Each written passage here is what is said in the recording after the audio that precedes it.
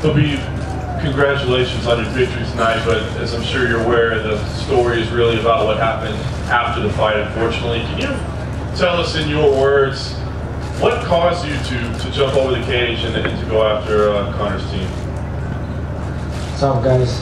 How are you? First of all, I want to say sorry to Athletic Commission, Nevada, sorry to Vegas. I know this is not my best side, you know, this is not my best side. You know, I'm a human being, and like, I don't understand how people can talk about I jump on the cage, you know. What about, he talk about my religion, he talk about my country, he talk about my father. He come to Brooklyn and he broke bus, he almost killed a couple people. What about this? What about this shit? Why people talk about I jump over the cage? Why people still talk about this? Like, I don't understand. I am respect. My father teach me, hey, you have to be always respectful. My old team, where I'm training California 7 years, everybody know who I am. All my friends, like everybody who know me, they know who I am, you know. And I told you guys, these guys, not only him, his whole team and him, they tough machines. You know, I told you guys, when you put him wrong way, you're gonna tough. You know, what happened today? Like, they call him two-time world champion, like 2 weight classes, but today he tough. That's why, alhamdulillah, belt is here, undisputed, undefeated UFC lightweight champion. And you know, and I want to say something like, you know, like people little bit, it's not people, I think it's media. Media a little bit change MMA. This is respect sport, you know. This is not trash talking sport. This is respect. Like I told you before, guys, I want to change this game.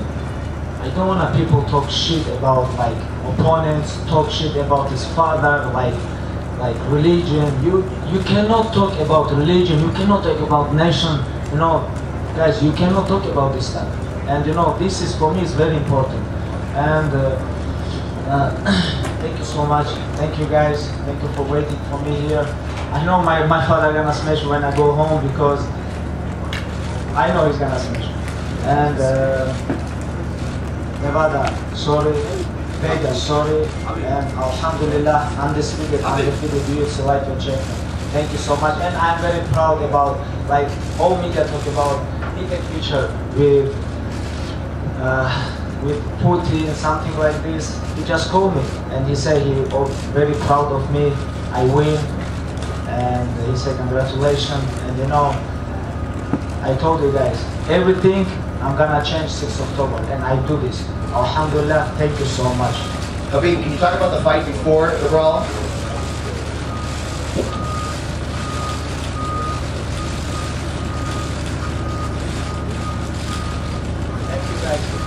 Пакистанский болельщик, он возможно,